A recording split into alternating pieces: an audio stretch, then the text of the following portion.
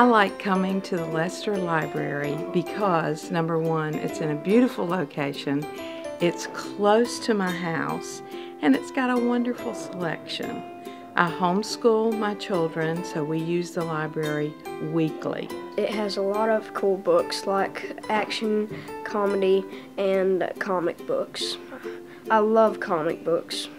You can get books and they're very exciting, and we can check them out and we can bring them back whenever we want to. There's a lot of nice people here. You can hang out if you wanted to, play some checkers, you can read some books. It helps a lot with school. If we have like a book report, I always come here and I'll get a book, and sometimes there's reference books that you can get as well. I like coming to the Leicester Library because all the chapter books.